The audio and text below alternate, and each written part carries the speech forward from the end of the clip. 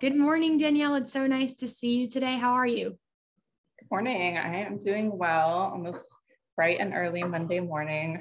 It is a bright and early Monday morning. I am curious, do you have any ways that are like part of your routine of getting into the week? Is it a special coffee? Do you do something unique on the Monday morning to kind of just gear into motion? What is that like for you?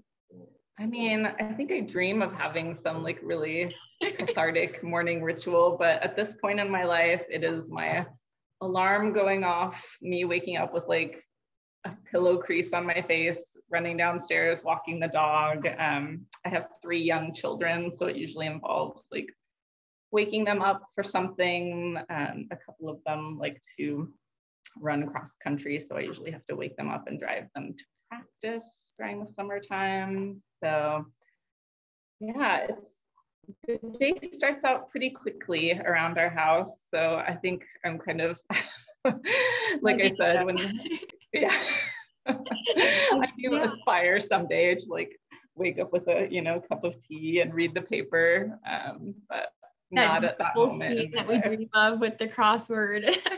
Right, I One know. day. I think there's this trending term right now, like coastal grandmother or something. Like that's a beautiful idea. Like the nice Yeah, pair of PJs. One day we'll all get there, maybe. I know, just waiting for that moment to become Ina Garten and just like wander around my garden with a cup of coffee. Oh my gosh, I'm here for it. I want to go buy, maybe I'll just go to the local like fruit stand and get some cherry tomatoes and like close my eyes. Right, I'm just in a like garden. sniff the fruit. Yeah. There we go. But I'm so glad that we're here in the meantime. For anyone who doesn't know you, this is Danielle Hatch, artist and community arts programmer. So I'm really excited to break down what that means for you and show off some of your really cool work that I encountered in Bentonville while living there. So thank you for being here today. Well, thanks for having me. I'm looking forward to chatting with you. Awesome. So I'd love to start at the beginning. Kind of, what were you like, Danielle, as a kid? Did you always know you were going to be playing with these ideas of femininity and domesticity and everything? Like, where did your creative passions kind of come into the story? I'd love to hear more of that background. Sure. So let's see, what was I like as a kid? I think I was giving this a little thought yesterday, and I think I was always really interested in just sort of taking ownership of the spaces that I inhabited.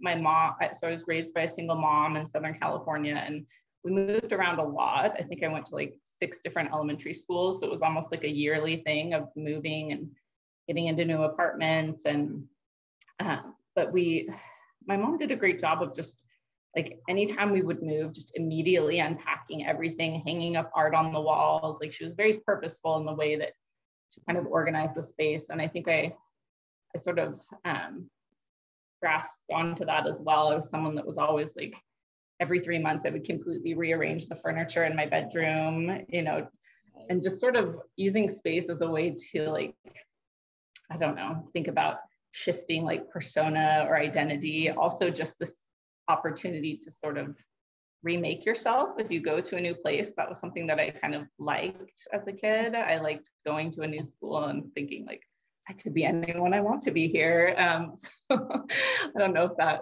connects to like some of the performative work that I do, but that's how I kind of experienced my childhood, which was a little therapeutic, but yeah. And then, so like I said, I was raised by a single mom. I went to a women's college. So I think just sort of navigating life through this a little bit of a gendered lens was something that that I don't know that I had like really, I don't know, purposefully examined maybe until I got to college, but that was definitely the sort of reality of how I experienced, just power dynamics within my home and just the way that I navigated the world and space was through that sort of gendered identity of like femininity and kind of what that meant evolved over time. But yeah, so I think I can definitely tie a lot of those things into just childhood moments, I guess. But yeah, and then I'm trying to think, this like once I got to school, kind of like switched. I originally had wanted to be a lawyer. So I was a political science major until my junior year, when I took an architecture class that I just fell in love with, and realized that, these were things that I just intuitively was drawn to, this examination of like the spaces that we inhabit. And so I switched my major, but still like very interested in sort of this, like, notions of power that you can, sort of examine through the political realm, and wanting to understand that better. And I think, placemaking and power, there's certainly a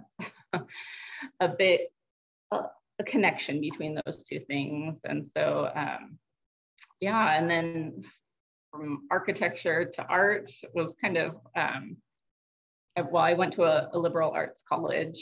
So my architecture courses were a lot of sculpture, studio art, and architectural history. I took a few drafting classes at MIT, but Wellesley did not offer any specific like architectural drawing courses or anything like that. So really, I felt like I began to kind of create these site-specific installations as a way of kind of that initial examination of architectural spaces that you do in architecture school, where you go and do a site visit and see how people move through the space, research the history of the place. I found that art just maybe offered me a little more freedom to kind of delve into those things that excited me. Mm-hmm. So it was a quick foray into architecture, and then went to graduate school for sculpting. Oh my gosh, what a cool journey. Thank you for like breaking it down like so succinctly and really all encompassing. And I love what you mentioned about even maybe like the power or the opportunity for newness that comes from moving the stuff around in your space. Like I totally relate to that, but never really thought about it before, like how powerful that is. And then to get to go to those different schools throughout your time as a child, in social work, we think about these stages of development. There's so many like back to back ones when you're in that age range, that to get to go insert yourself and have a purposeful like reset. I can see how that would be a really helpful part of that time of growing up, even though it's maybe different than what other people might experience. And then, so you mentioned this like kind of section of time where you thought law might be your route, and from there you pivoted to architecture, was it? Mm-hmm. How did you decide to make that first pivot? Like I understand maybe architecture to art, but how did you decide law to architecture? Yeah, that's a great question. It really was one class that I took, just again, liberal arts education. I had to take like a humanities class. And so I chose 19th and 20th century architecture with Alice Friedman, who's just a fantastic scholar and an amazing professor. And it was really just the magic of one course in college that I found myself so excited to go to class. So just like a silly smile on my face throughout the whole lecture. And yeah, it was over the course of that class that I just realized, no, this is what I want to do. This is where I want to be. Like, I'm someone that loves education, but that's like, it doesn't get any better than that, than being in a class where you think like, this is speaking to who I am, to my interests. The professor is incredibly engaging, and it was like a magical 4 months. Yeah. I don't even know that I got like a great grade in the class, but I just loved being there. I loved the subject matter so much. And so it was kind of a big shift, but also not. I'd always been interested in like creativity, but never like considered myself, or hadn't considered architecture. It wasn't, I didn't know anyone that was an architect. It wasn't a world that I grew up in where you had the, autonomy to like design, spaces from the ground up, I would say, sort of lived in the domestic sphere of like interior design, but not, really considered what the actual like structure of the building meant and who, lived in that world. So I guess it was just maybe my first kind of exposure to that as a possibility. So cool. I think it was so important that you chose to lean into that. Like you didn't ignore that you were really loving this class and smiling goofy all the time, just for the sake of staying the course you were already on. Like that pivot seems like it was really important for then getting to even find your niche within the world of place and creative practice and stuff. And it seems like you continue to get to go down the rabbit hole into your special like place of installation and sculpture and all of those things.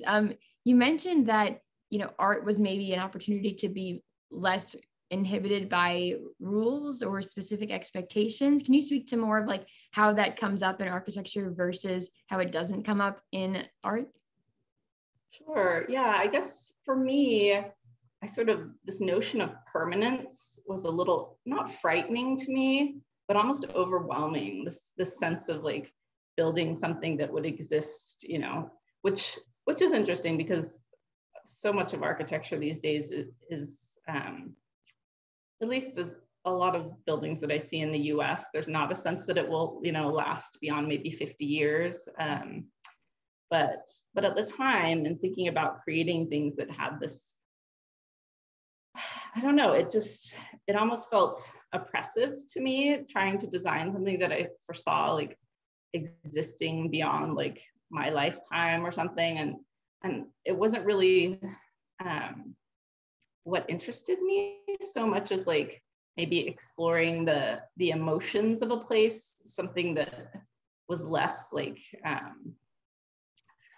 physically present, but more sort of emotionally experienced in a space. And so I found that like engaging with that experience through like temporary interventions maybe spoke to that a little bit more, like the essence of what I was really interested in within a space. So yeah, it just sort of was a like intuitive kind of path away from wanting to think about just structures as much as like thinking a little more broadly about what space could be and how it could be experienced.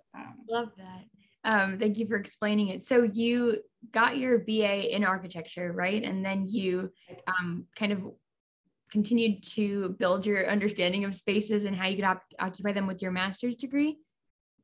Yeah, so I went to UC Santa Barbara for graduate school, and there, at the time, I think it may still be called this, but I studied sculpture, but the name of the like major, I guess, was spatial studies, which I appreciated the sort of like larger umbrella on that title. And so it really just, it was a free-flowing place, UC Santa Barbara, when I was there. You could sort of do anything you wanted. And so, yeah, I really just kind of continued to sort of examine space through research, through my own like physical, emotional experience of a space. And it was a little bit of a different experience in that like Wellesley, my undergraduate experience was very like nurturing, very hands-on. You sort of like, go have dinner at a professor's house, like there's 12 people. And then I went to a large state school where you're just sort of like thrown in and really have to navigate your own path. So that took some time, but also just allowed me a little bit of freedom to just try some new things in terms of, just deciding to do some, large scale public pieces there, and which I'd started to do a little bit as an undergraduate, but yeah, I just, again, kind of delved more deeply into just trying to understand this new place that I was in as well, which was a little bit of a coming home for me since I grew up in the area in Southern California. So it was a little bit of like researching the place, but also maybe tying in my own like experience of having grown up in that environment.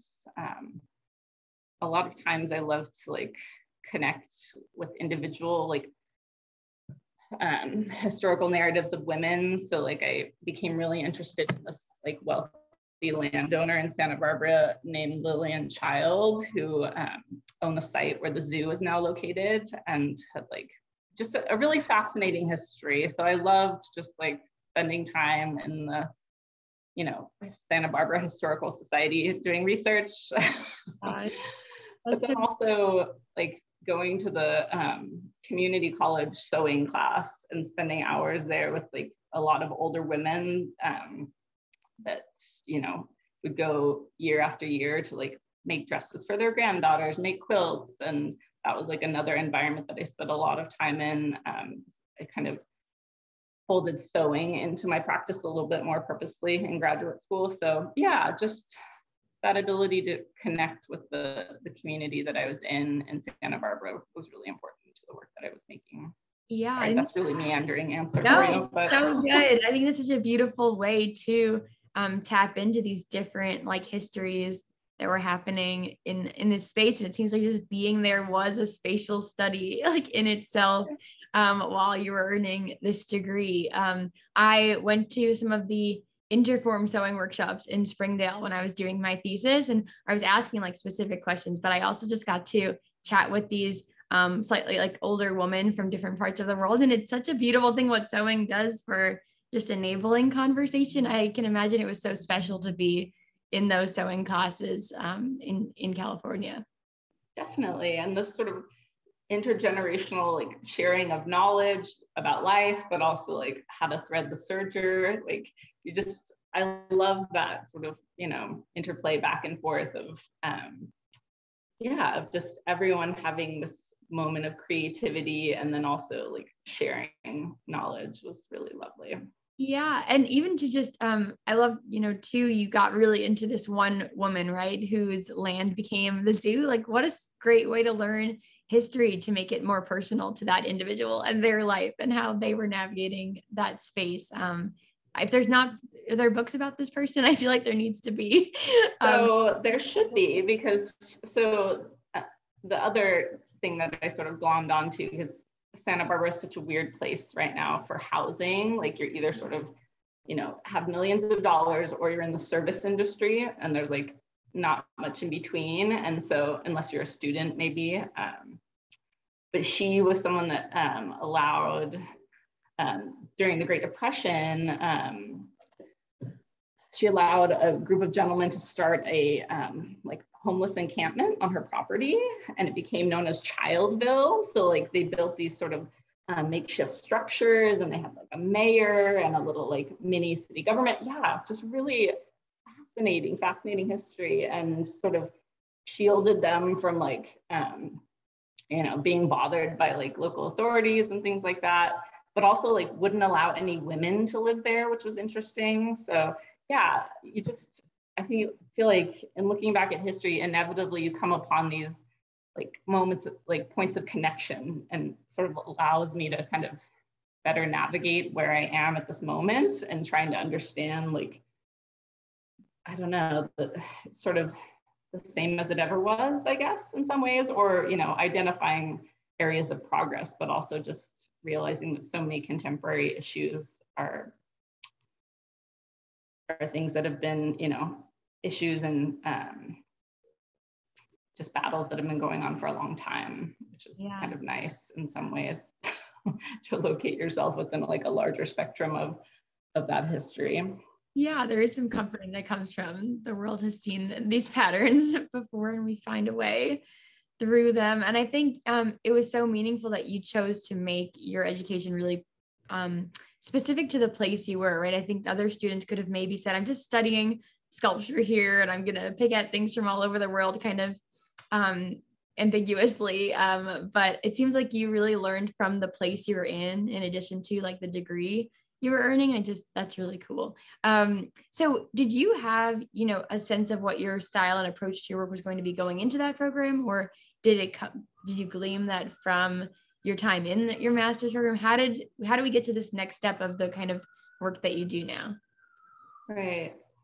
I wish that I was someone that was very sort of purposeful and like writing manifestos for myself and then like charging forward with this like, radical notion in mind. But I think for me, a lot of it is just like slow, intuitive change over time, again, based on where I'm living, based on my life experiences at the time. So I would say a lot of the work that I make now relates to the fact that I have young children that I passed through this period of, I took about like 5 years off of making art because I have a couple of children on the autism spectrum, and that just required an incredible amount of time and, just caregiving and support. And so that was a huge sort of paradigm shift in approaching art as I came back into it, like this notion of being a caregiver and what that looks like. And then just the isolation of domestic space when you're sort of in that period of your life where you are, caring for young children.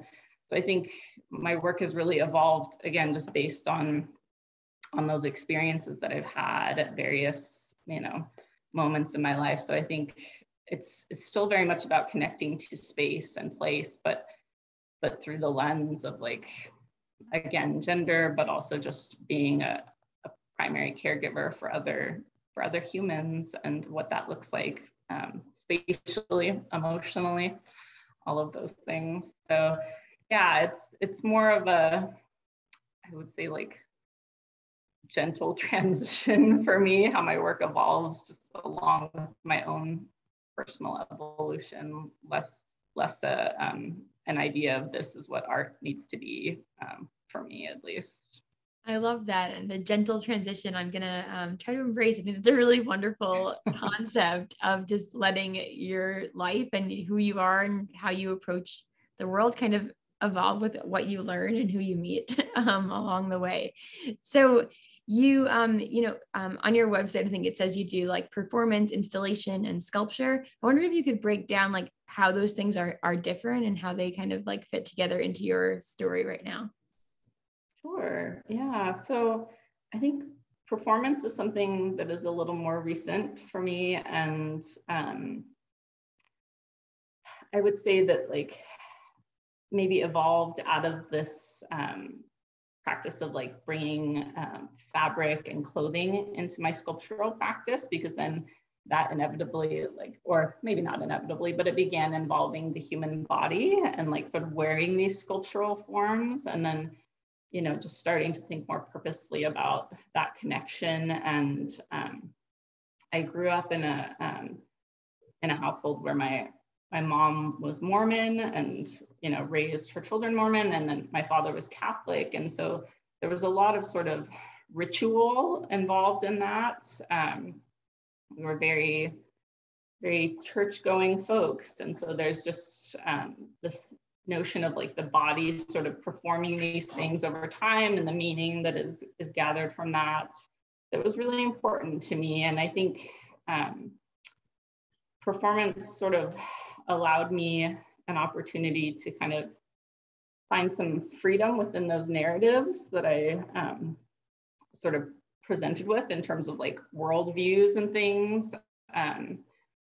When I began to feel a little bit of like, pangs of dissonance within like those stories that were sort of told, and art really, like performance specifically, allowed me the freedom to just maybe begin to think about telling different stories, telling stories that felt more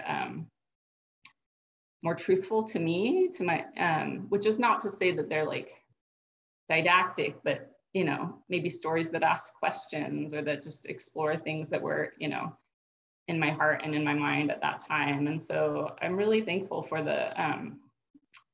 for that opportunity. I don't know that I initially like named it as doing that, but it definitely allowed me a freedom to just begin to think about creating rituals that were meaningful to me, outside of like prescribed,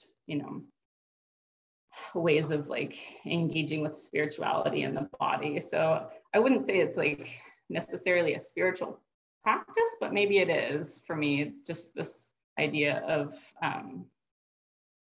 thinking purposefully about the way that my body moves through space. And also a lot of the performances that I do are sort of communal endeavors involving many women. That's always been a source of like strength and joy for me, is female friendship. And so that's something that I incorporate and I explore like in my performative work. So yeah, that's kind of a little bit of background about that. But I appreciate that sculpture sort of can encompass a lot of things. This sort of creating three-dimensional objects. This is something that can be, you know, site specific. It's something that can engage with the body. It can be like interactive and tactile, which I love. I think that's something that I try to lean into in my work, is this sense of engagement with the body, that it's not just a visual connection, but it can be like a tactile connection as well. Yes, I had not really been privy maybe to the expansiveness of what sculpture can be. So I really appreciate that like insight. And then is installation and sculpture, can they be used interchangeably in some instances? Is there a difference that you appreciate in those terms? What is that like? That's a good question. And there's probably like a better definition than I can give, but I'll say for my own practice, when I think about installation, it is often a little bit more connected to place and maybe less of a sense of permanence for me. So it's a lot of my installations are sort of ephemeral, temporary things, whereas I think sculptural work, I'm trying to think if it really relates more to the sort of notion of like permanence and like a static thing. I don't know that it does necessarily. So maybe those two things are sort of bleeding into each other a little bit more. But I guess when I started, for me, an installation was something that, I mean, it could be an acoustic experience. It could be an olfactory experience. You know, it wouldn't necessarily need to be something tactile and three-dimensional, whereas, you know, a sculpture, yeah, I guess that's a good good question. It's a nuanced thing, I'm sure, but I mean, to hear it in your words, I think that's a great definition. Again, I need to be better about sort of like writing, I don't know, or even just defining things for myself. But I think so often with me, they all just sort of bleed together. That's right. Like it's messy, not perfectly in boxes, right? There is this fluidness, and that's why we're in art, maybe in not architecture, right? It all kind of comes together. So I also will look at some of your works, but even before that, I wanted to just understand more about the materials you use, because I think that is so cool and intentional also. Yeah, so I sort of began making sculptural forms using the materials of like architectural model making, which was kind of nice because again, it was like a little bit of freedom to kind of explore just maybe non-traditional sculpture materials, although at this point, like sculpture is pretty wide open for any material, but yeah, so I remember we did a project where we had to like cast we had to create a model of an Italian church and then like cast the interior in plaster, which is sort of like relates to like the sculptor Rachel White-Reed, but just thinking about like negative space as its own form. And so I began playing around a lot with doing plaster casting of like the body, but then just using like the mold as the actual like sculptural object. And then really just a lot of it came down to just using whatever resources were at hand. So I started using paper, like recycling. We had these like paper trays in our cafeteria in college, and I would collect those and start making paper pulp out of them. I loved any material that had some sort of like history of human contact or like experience that was like embedded in that. So, you know, something that you were eating on, something that engaged with like the human hand was always really appealing to me. Just again, for that emotional quality of like having engaged with a life and a lived experience. I think that really is embedded in materials and in objects. And so trying to think, and then again, like moving like to graduate school and thinking about utilizing fabric and clothing.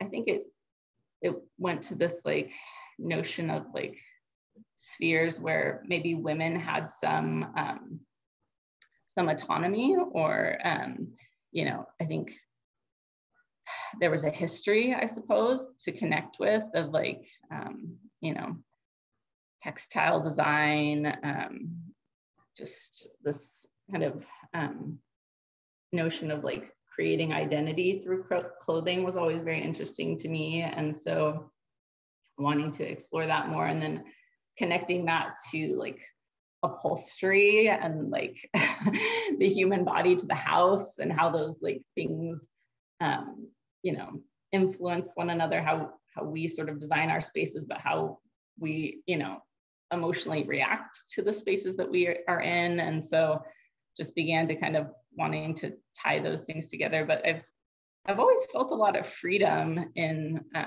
materially, which I appreciate. I think it really just would come down to like maybe a narrative or a story that like suggested a material to me, and then just kind of dive into that. And so like a piece that I did in Bentonville, I started using this ruffled form just because of a quote that I had read about this local government being called the petticoat government. And I sort of like latched onto that phrase. Wow. Oh, yeah. And so I started thinking about the ruffled form and like what that meant, like metaphorically, this idea of like softness and beauty, and then wanting to play with that as like structural component instead of just like an additive thing. But yeah, a lot of times like my material choices will come from like strange places, but then they sort of, once I start working with a material, it can kind of evolve from there. But yeah, it's not anything super like, again, it's all very intuitive. But so satisfying when you have that like petticoat government moment that leads you to this ruffled situation. Like, I just think that's so exciting to see where the path kind of takes you in your research. And I'm curious, so I've seen your work like in the public space. I've seen some photos of your work online. Is the goal that these works be experienced in ways that are, you know, accessible for all? Is the goal to sell photographs of the performances? Like, how does that kind of come up, or how do you view that kind of part of who gets to be part of this experience? Sure. Well, it's definitely not to sell, because that is not my forte. So you'll have to interview another artist to tell you about how to. Yeah, I didn't see the add to cart option. How to be financially stable. That's not my realm. But no, it is, for me, it is about an experiential, like physical sort of, yeah, interaction with the material, with the sculpture, with the installation. That's where a lot of my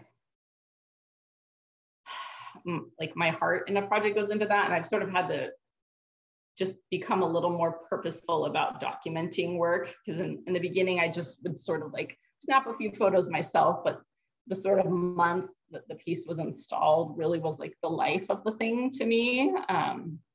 And so, but that led to just some really bad photographs. So I'm trying to be more thoughtful about documenting things. But yeah, I think for me, but I will say, like, in doing that recently, like it's become its own like form of creativity. Like, so I did a performance in the desert in Eastern Nevada.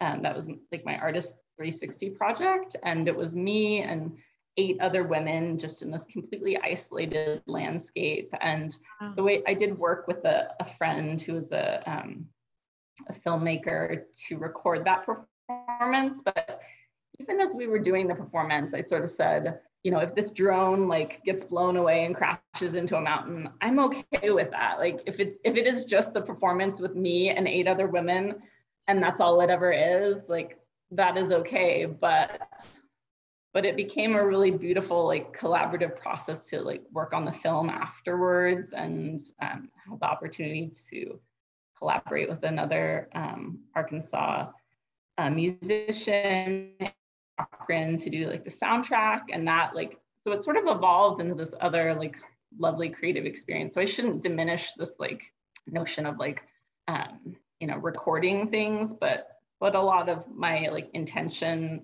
and kind of thought process is involved in like experiencing something physically in the present, but kind of now just being a little more purposeful about documentation as well. Yeah, both seem very valid and exciting. And I'm curious about, so those physical experiences, do they come about by like, what are they called? Like requests for proposals that you submit, or are you identifying like, this would be such a cool place to do this thing, let me reach out to this organization? I'd love to hear more about that. Yeah, so when I started, it was really like wanting to do these more large scale like installations. It was really just like, what networks am I a part of? So like at Wellesley College, it was like, well, I'm a student here. And so it was calling like the museum and asking like, could I do an installation on the outside of this building? Like they didn't ask me to by any means, but it was kind of lovely. Like, so that one was a learning experience for me too, because I talked to someone in the facilities team and they said like, no, you could never hang something on the side of the building. That wouldn't work. But then I was taking an art history class that was led by the director of the museum, who was a really lovely man. And he had seen some of my other like sculptural work. And so I told him, you know, I really want to hang this thing off the side of the building. And he was like, sure, go ahead, do it. So that was like a lovely moment of realizing just sort of how some bureaucracies can work. Like if you can get buy-in from the top, then everyone else is like, okay, we'll do this thing. But so that gave me like the confidence to just sometimes keep asking if you first get a no. Although sometimes it is just no and you have to move on. But yeah, so really just, I started doing these installations in space where I had some access to it. And yeah, again, I would sometimes just sort of plop things down in places in the beginning and not ask permission to. But again, these were spaces that I inhabited each day. I sort of had an understanding of like, yeah, or a feeling of connection and ownership of the space in some way. And then more recently, like just, you know, starting out again by doing work on my own home, because this was a space that I had some, you know, some autonomy, some control. But then also like during COVID, there were some, you know, calls for local artists in Bentonville for public works. And that was the first like municipal, well, I had done temporary exhibitions, I should say, in like a transit building once before, but this was like the first sort of semi-permanent piece that I had done. And so that was a really interesting experience too, just kind of navigating that process of, again, proposing a work for the side of the building, which they initially accepted. And then, you know, many layers of like city government later, they said, no, you cannot hang anything on a building. So, so then it became, can you put something in a park? Which maybe it's my like changeability, but you know, after the initial like disappointment, just kind of leaning into like, okay, what can this look like at a park? What can that be? You know, how can that be its own thing? And yeah, so, and then from that, it sort of opened up other opportunities again for these like calls for artists. And this last fall, I had the opportunity to be on the campus redesign team for the Jones Center, which was really lovely. Even as I was saying that, like, you know, the permanence of architecture is like, was a turn off me. I also love architecture to this day. So it was a real pleasure to work with the architects and the landscape architects on that team and just be kind of immersed in that language again. So yeah, that was the flashback to like the Wellesley architecture class of like, oh, I do love this. This is really like wonderful to talk to other architects. So yeah, this spring I proposed my first like permanent installation. So we'll see. They're still voting on the budget for that, but that would be like 3 kind of large outdoor pieces for the Jones Center in Springdale. So yeah, it's really like evolved from these sort of like makeshift, like throwing something up and hoping no one throws it away to like, yeah, being a little more, having a little more authorization, I would say, or like, Yes. yeah. Oh, that's so exciting. I hope you'll keep me posted about the Jones Center one. It'd be a great excuse for me to come take a trip back and visit everything. So I look forward to that. And without further ado, we can dive into some of the work that you've already put in the world, which is awesome. So I went as far back in the archive as I could, and I'm excited to kind of go chart this course with you to the present. So I'd love to hear more about what this is, where this is, how it came to be, kind of stuff. Sure. So this is a piece from my senior year at Wellesley. This is a personification of some virtue that is outside of the library, and I forget which one it is, maybe wisdom. But yeah, so we were doing some casting in bronze at the time in my in my sculpture classes, and I was thinking about this, like, so just again, the female body as like, you know, a metaphor for things. And like in my religious background, there's a lot of emphasis on like the perfectibility of the body or the perfectibility of like the mind. And so at this time I had discovered that like a huge number of like my family members had plastic surgery, and I didn't know that. Yeah. I'm not always the sharpest tack. So like when I found out, it was like, oh, so I just sort of like, yeah, wanted to explore, like, here, the statue was, I think, donated by the class of like 1885 or something like that. So just thinking about like how had our notions of like the female body changed over a period of time. And I think there was like some TV show on at the time of like, you know, people getting plastic surgery. This was like the, you know, mid like 2000s to 2010s. So yeah, just thinking about this idea of like perfectibility within the human body. So I went to a local plastic surgeon and they loaned me some breast implants and I cast them, which was also like, again, a nice community experience. Like getting to know your local plastic surgeon and talking to them about art was really interesting. So yeah, these are 2 breast implants that I had cast in bronze. And then I titled it like a gift of the class of 2005 as an enhancement to the gift of the class of 1885. So this was like one of those rogue pieces where I put it up for about a month outside of the library and no one took it down, which was nice. So I still have those breast implants. They're a little hanger. So it could be added to another piece someday. But yeah, that was, again, me just sort of playing around with these spaces that I inhabited each day, these sculptures that I walked across, you know, or walked past, and wanting to like provide some contemporary context, I guess. Oh, it is ingenious. Did you get to see people experience this enhancement to the statue? Like, what was that like? You know, I wish I had spent more time and just like watched reactions, but it was like my senior year and I was very busy. So I just sort of put them up and then no one would take them down. But the 2022 version might have like a QR code or something, right? Where they right there you go. I love that. I love how rogue it was too. So that was wonderful. And this is maybe part of that casting kind of narrative you were talking about earlier, right? What is this piece?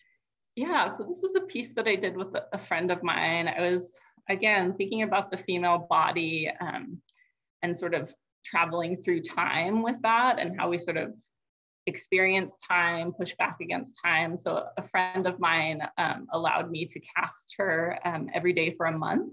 So this is sort of a calendar representation, I guess, of her body traveling through that period of time. And I was just, yeah, wanting to kind of make that experience like tactile or sculptural, the sense of these like you know, minute changes, but also like no change at all, honestly. And so, yeah, I guess, again, just wanting to kind of like make these emotional or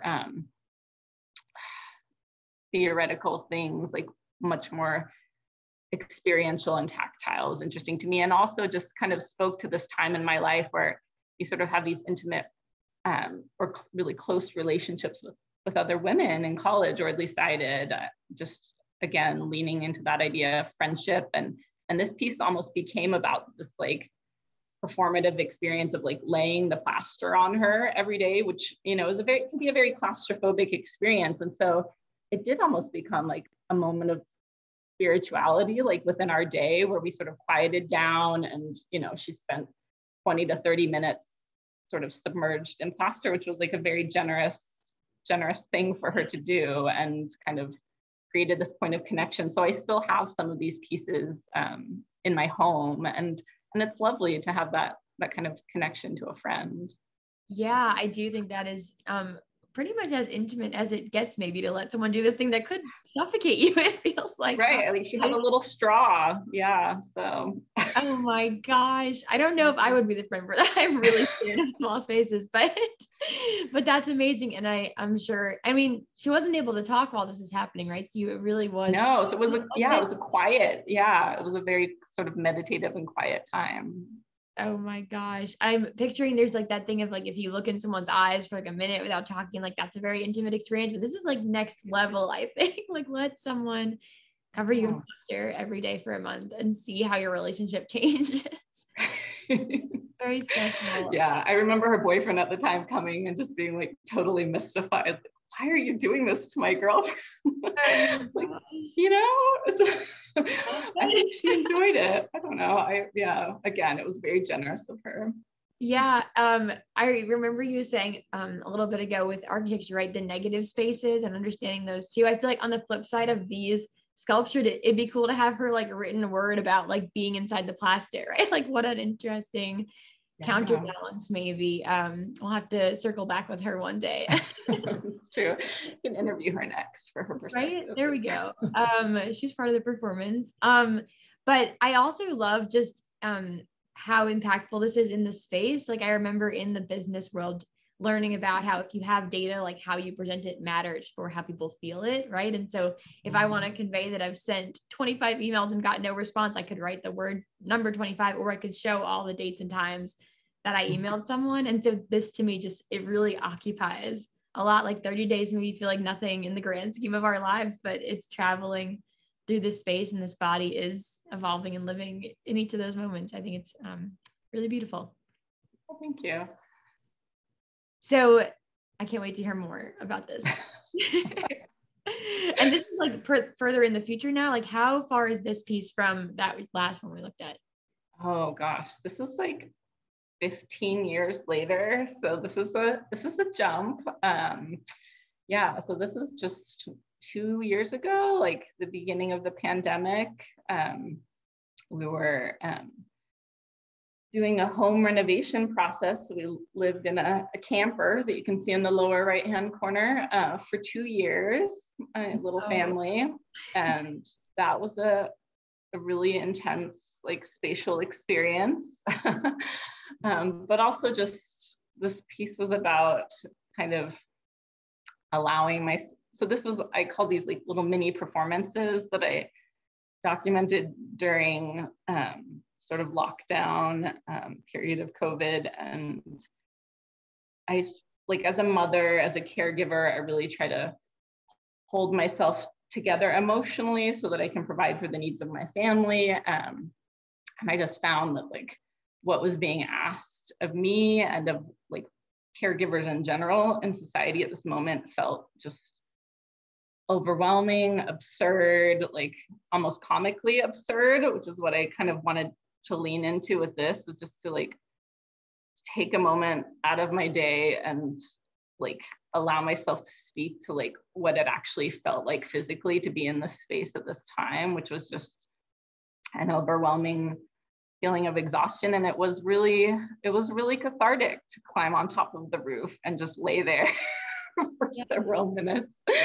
Yeah, so just kind of breaking out of this, like the monotony of the day to day, to really like give place and time to like how I was feeling emotionally. So this was just a very like intuitive, like I'm just going to kind of express how I feel in this space at this moment, through this series of images um, and performances. And so, yeah, it kind of gave me like a connection back into art making, because it had been like several months of just not doing much because there just wasn't the time or the, you know, many factors. But yeah, so this, I was really, really grateful for the opportunity to just like speak honestly in these like little moments about what I felt like emotionally. So yeah. I love your titling of things too, right? This series is She's on Top of Things, and it just it makes me smile, but like, because I get it, like it was such a hard time, and I imagine as a caregiver just even more absurd and difficult and heavy. And I think that organic nature of this to just deciding you're going to go out there and do it is wonderful. How did this get displayed? Did it, and it seems like maybe you didn't care about it, right? Like the kind of the drone experience, but at a different time and place. I'd love to hear more. I haven't actually displayed this work. So I have done some prints, but I haven't shown them anywhere. So it really just kind of lived as like a moment of digital connection at the time. But yeah, again, I'm working on being more thoughtful about that sort of documentation and sharing out. That's not my forte, but I'm looking to get better at those things of sort of like, yeah, making it feel a little bit more accessible versus just these like domestic projects that you can do that no one knows about. So yeah, still kind of navigating that space, but yeah, it was something that I just shared digitally online. Yeah, I think it's really special. On the flip side of that, though, that you don't get hung up in that kind of side of it. It seems like this was really therapeutic in its own right, just to do it. And for that to be the place to start seems like a great place to start. So that's beautiful. Okay, I've seen this one before, and I am so glad that I get to talk to you about it today because I'm so curious. Yeah, so this is another piece that kind of evolved out of like the time of the pandemic, and I spent a lot of time, thankfully in Arkansas, like the trails were still open even during like the heart of it, because there just weren't that many people out and about. So I went on a lot of walks, just on the mountain biking trails around my house, and really sort of felt this sense of like, and I think for a lot of people, we felt this sense of time slowing down and sort of connecting to like the seasonal changes in the trees, like watching them evolve over the course of that spring of 2020. I started to really feel this like strong connection to the understory trees. In Arkansas, there's a like flowering canopy within the understory. So you get like the red buds, the pawpaws, the dogwoods, these beautiful sort of colors that emerge under this like larger, canopy. And again, like as with so many of my projects, like tying it back to gender and thinking about like existing within larger structures, not of your making, like the sort of patriarchal structures that we all navigate day to day, and just feeling this sense of connection to these small moments of like beauty from these flowering trees. And so that's where the sort of colors came from that I selected. I wanted to play around with like the scale of the human body and kind of sort of blow it up to the size of these trees. So I began like thinking of like sewing these garments that allowed the female body to sort of grow in its scale, to really just connect spatially with that sort of ecology and landscape that I felt drawn to. So, and then also I'll get these ideas and then I'll just like sit and sew for like 3 months. And that's also sort of a part of the performative process for me, is like the beauty of like these manual labor that happens over time, something that I'm really drawn to. So in sewing all of these kind of ruffled forms, it was just a huge investment of time and effort, but then bringing together a group of female artists that I really admire and just saying, will you come out into this landscape and sort of play around with me? It feels a little bit like, the alchemy of like printmaking or something, where you sort of throw a bunch of ingredients together and see like, what can this be? So that is also something that I really love about, performative work. I like that tension between sort of planning things out versus just allowing, the moment and the time to direct you. And so we did just a series of photographs, and then we also did a performance that we filmed. And so, yeah, it was just, again, an opportunity to explore and I guess this is a little bit of a turn for me away from like man-made structures to like thinking about how the female body connects with a more natural environment. Although even as I say that, like I've always been sort of hyper aware of like the way that we sort of landscape our natural environments as well. Yeah, just kind of, I think that's from growing up in Santa Barbara, where everything is just very like, there's a lot of perfection happening in the ecology there. And so, yeah, just sort of questioning like what is natural. But yeah, so this again was about just that initial like feeling of connection to these understory trees and kind of wanting to expand on that and explore that a little further. What a special way to explore that. You mentioned that these were female artists that you admired. Did you know them as well, or were they strangers? What was it like to reach out and ask to participate in this? Right, yeah. So I work at Crystal Bridges within the education department. And so these are all artists that I either work with at the museum. Kim Lee is in the video department, but she's also a photographer, collage artist, painter. And then Kaylin Barnofsky is a singer-songwriter, printmaker, text-based artist who we had worked with in our Arts and Social Impact program, which is like a series of artist residencies. So she was one of our artist residents that I'd worked with. And then Leah, we had worked with in some programs as well at the museum. So these were just artists that I kind of met in my job. That is kind of a lovely part of working at a museum, is that, it could be someone in the communications department, the prep team. A lot of people are artists. They have an MFA and we're all sort of having our day job within the arts, but it is lovely to kind of connect to those, to that creative side. And so, yeah, I've really appreciated that sense of community that I've had from working at the museum, which has been nice. That's beautiful.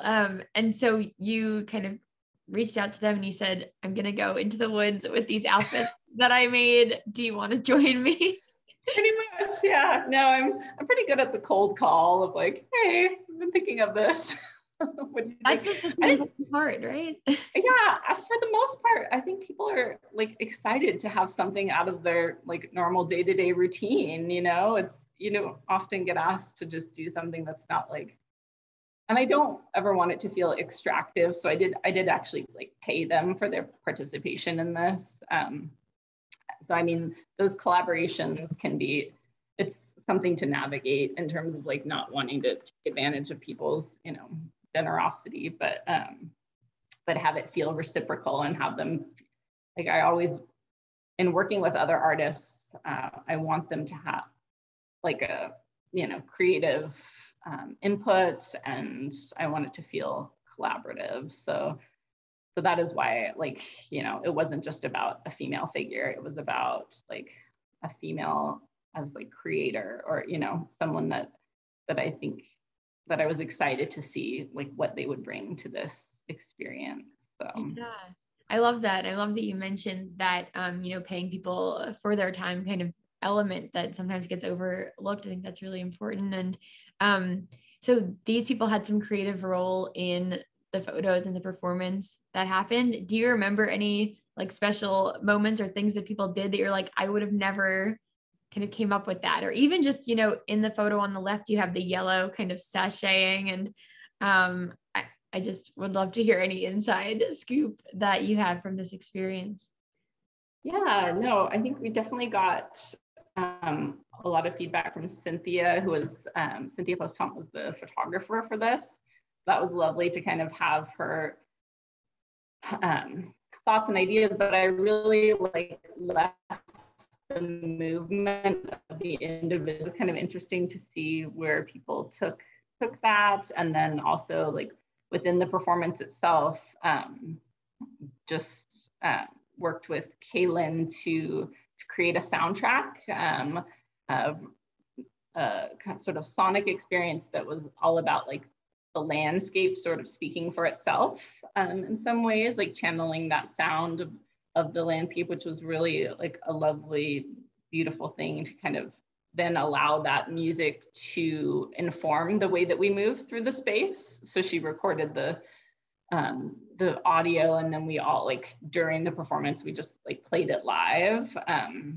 And so, yeah, that was a lovely point of like allowing like that back and forth to sort of change each subsequent layer of activity. Yeah, so I've really enjoyed like connecting that sort of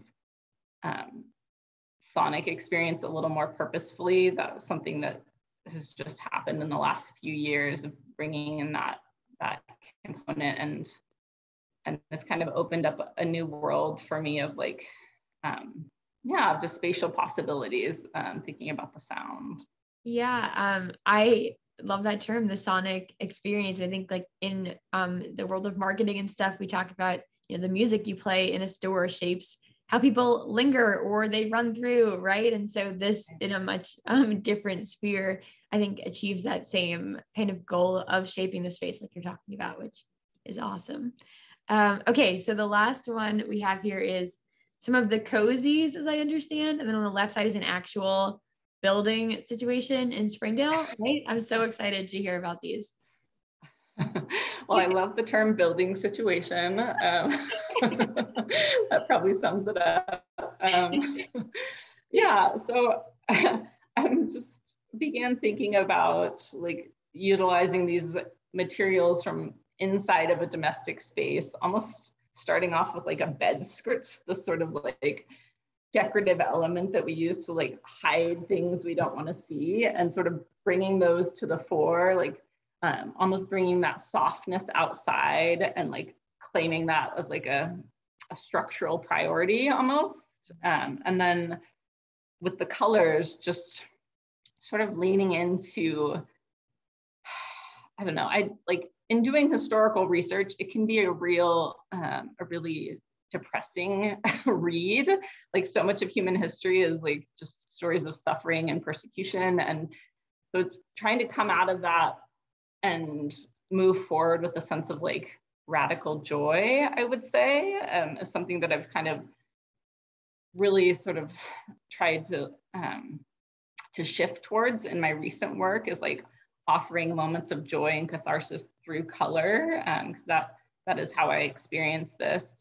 A lot of these colors are also inspired by like Peruvian textiles. That's where my family is from. And so just living with those in my home and is something that has sort of seeped into my work. But so the cozy is kind of taken from like a teapot cozy, these sort of like warm items that cover the exterior of the structure. And so I just started playing around with looking at like vernacular architecture in Arkansas and imagining this sort of interior life brought to the fore, because humans are dynamic and bizarre and colorful creatures, but I don't think that our exterior architecture speaks to that in any way, right? It's a lot of just sort of, a monolithic point of view a lot of times. And so it doesn't often speak to the range of human emotion and experience. And so the piece on the left was an installation that I did in Springdale for 1 month.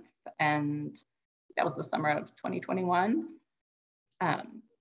As part of like the Interform like art exhibition. And again, like researching the town of Springdale, which is a place that I love. I have spent a lot of time there just getting to know community organizers there. And I just find it to be a place where people are really invested in shaping their community at a grassroots level, which I love. But again, in doing the research, just learned a lot about like, you know, the historical racism that existed within that town, and just kind of grappling like, what does that mean, and how do we acknowledge that? How do we move forward from that in a generative way? And I came across a quote by Joan Didion, where she says that like a place belongs forever to whoever loves it so radically that they remake it in their own image.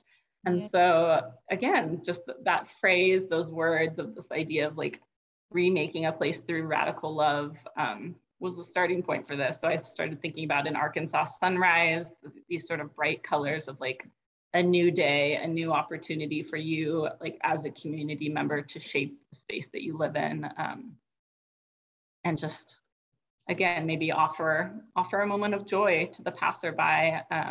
Like I love architecture that feels generous, that feels like it's really engaging with the human body, engaging with people in a way that is giving. So yeah, and Amber, this is Amber Paradin's studio, and she's just like the archetype for the giving human. So like just her generosity and then saying, yes, you can like attach this fabric to the outside of my building. Like that's a generous act. Not everyone says yes to that, so. But Amber definitely would. That's such a special partnership that came from this opportunity, and the colors are so perfect, I feel like, and it's so lovely. And I feel like it is, you know, some people have those homes where you feel like you could just come in at any time and have a cookie and sit on the couch. And I feel like I would be more willing or less worried maybe about walking up to this building and be like, what's going on here? Like, I am so curious, and I expect you to be very friendly. Yeah, no, it was lovely to install the piece and just have like, you know, community members driving past, like, going on, what is this? You know, just that sense of connection to people was really lovely. I like, you know, spurring those questions of like, what are you doing? And, you know, we got some honks, some thumbs ups, like, great. I don't know. Yeah, I really enjoyed the sense of community that I feel in Springdale. So it was lovely to be able to do this piece there. Yes, it will always have a very special place in my heart too, as you know.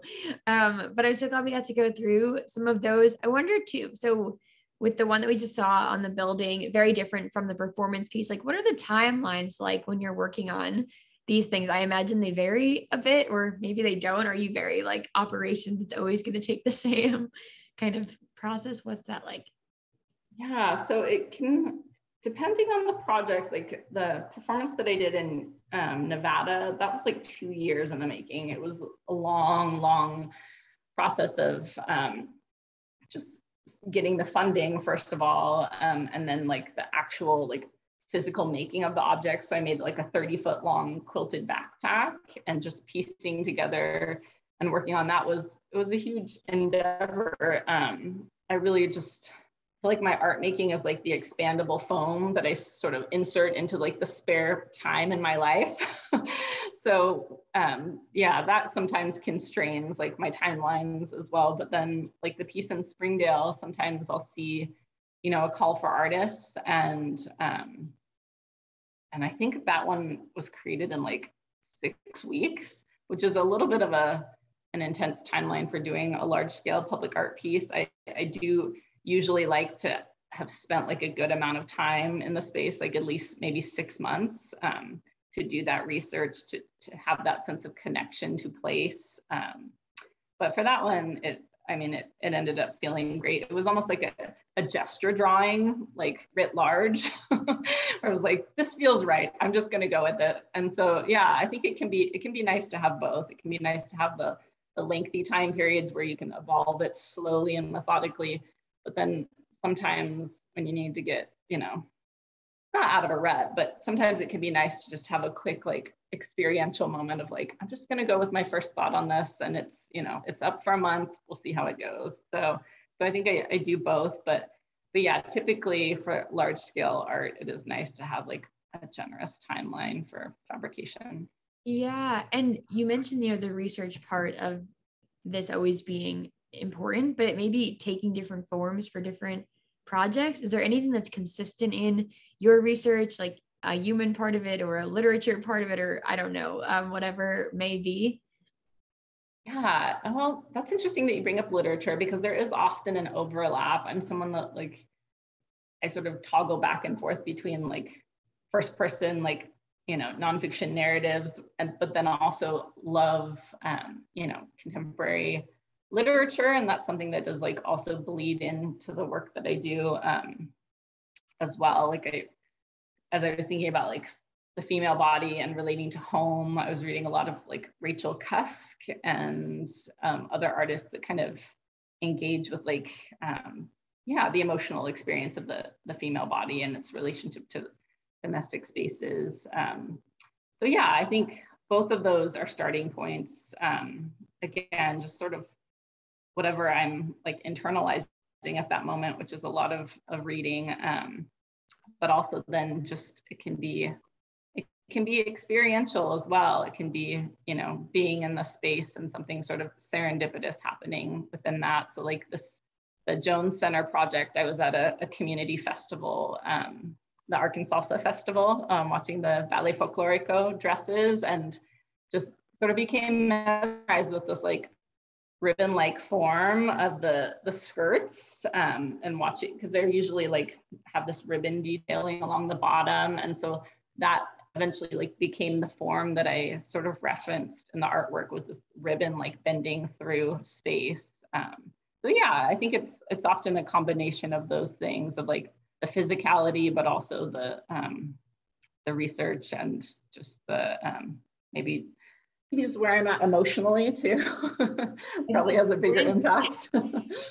Yes, in social work, when we think about research, right, there's maybe this academic view that the researcher is unbiased and just completely neutral, but I think there is always that emotional element. Like for us, rather than act like we don't have humanity, we just put our humanity in the front. Like, this is what we're going through. This is what we are. And this is how this is going to shape what we're doing. And it sounds like you take that into account of where you're at when you're doing the work, which I think is really valid and important and lovely. So you mentioned kind of Crystal Bridges being part of your story. You do community engagement work there. I'm curious about how, if at all, that connects with your personal artistic development, or what it means for you to be a resident of Arkansas, an employee of Crystal Bridges, and an artist at the same time. Oh, yeah, that's a great question. So it has given me, like working at Crystal Bridges has really allowed me to kind of connect to a larger artist community. Again, like being within that sort of isolated domestic space, like prior to moving here with my young kids, it sort of allowed me like a window out into that world, because I wasn't someone that was able to like go to a lot of gallery openings or things like that. So this allowed me to connect with artists, 9 to 5 during the day, which was really important to me. And then I would say specifically like moving into the community work, which I did in the last year, has really just allowed me the opportunity to listen, to grow through relationships with people that are really doing the hard work of impacting their community in meaningful ways. So we work with the Arkansas Coalition of Marshallese, which is just, for me, like the standard bearer of dynamic women, like putting in, the day-to-day effort to, create substantive policy changes that impact their community for the better. Like they were able to like help push through a bipartisan healthcare bill during COVID, which, I mean, that's incredible, like, especially in the political climate that we're in now, to see this grassroots organization bring people from across the aisle to to support these measures that would help their community members. So just really a lot of just trying to take in as much as I can, and then offer, you know, whatever the museum can in terms of like, you know, a microphone or like, you know, any sort of support to highlight the great work that they're doing within the community. So I've been super grateful to be able to just, yeah, engage with those people that are working so hard within their communities. That's felt like a real gift. But most of the time I'm just sending emails, so I don't want to make it sound super glamorous. There's always a less glamorous side. It is a job, yeah. Yeah, but occasionally there are moments of joy. Yes, and those emails lead us to those moments of joy. Maybe they wouldn't happen without all the back and forth that is necessary in any system. So it makes sense. As we wrap up, I have a few more like rapid fire, kind of just direct questions. So first, like, why does exploring what lies underneath the surface of domesticity matter? What keeps inspiring and motivating you toward this subject and your work? Right. Well, I mean, I think as we've seen in the last week, issues related to gender and equality in that sphere are still just, we have a long way to go. And yeah, I found that as a mother, so much of our experiences are easily dismissed. Yeah, just as a woman navigating the world and the space, it's, I think, important to highlight those things and to have a more open dialogue about that experience so that it is less like hidden, I guess. And so that really is kind of what leads me to want to bring that to the forefront and honor that work and honor that caregiving that is so often associated with femininity as something that is worthwhile and to be valued. Yeah, I love that. Are there any lessons you've learned along the way, pieces of wisdom that you think would be helpful to anyone else who's trying to learn more, trying to create themselves, trying to raise awareness for something, anything like that? Yeah, I guess one thing that's that I think has maybe like served me well is just the ability to be open to change. You know, it is so hard to step away from sort of structures or things that we're presented with early in our life that, you know, in some ways empower us, but in other ways constrain us. And so I think just being open to that notion that that we can continue to change throughout our lives. I love the stories of like, you know, older women that continue to evolve. Like Olive Kittredge is one of my favorite novels because it is the story of this, you know, curmudgeonly older woman who really gains a sense of understanding and growth later in life. And so I think that's something that I try to strive for, is to just never stop changing, never stop growing, even though it can be hard. But yeah, just meaning and that notion that it's never too late to sort of reinvent oneself and your priorities. So true. I will be taking that with me. So thank you. And finally, Danielle, what do you want people to leave knowing about you and your work? And what are you looking forward to right now? Well, I would say, gosh, about me, that I mean, I don't know that I care that people know anything about me per se. But what I'm excited about, I'm working with 3 other individuals on a project in Springdale that explores like gender in public space. And we've sort of built out a timeline where we're going to be meeting for dinner once a month to discuss the process. And so I'm really excited about like having a group of individuals that like engages with each other in a generous way. And I'm excited about trying to be a better community member and a more like concerned and active citizen. So those are things that I'm looking forward to. And yeah, just really grateful for this chance to chat with you today. I wish I could ask you a few questions now, so it's less lopsided. We'll have to keep it going. Maybe every few months, our own dinner. I would be honored. I'm up for it. Yeah. Good. And I think, the things you're looking forward to say a lot about who you are that is going to stick with people and be really meaningful. So it's been such an honor to get to speak with you today, Danielle, and start this friendship. I'm really glad to know you and glad to share your story with this little corner of the world. So thank you again. Thank you so much, Kara. This was lovely.